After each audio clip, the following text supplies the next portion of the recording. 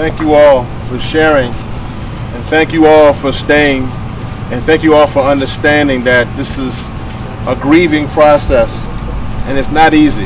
I've done a number of funerals, and I can tell you I've never turned one down, but the Troy Davis one would be hard for me even to do.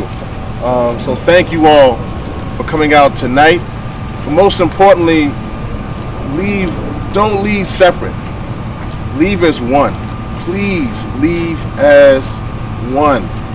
And as has been said over and over again, let us work to end the death penalty.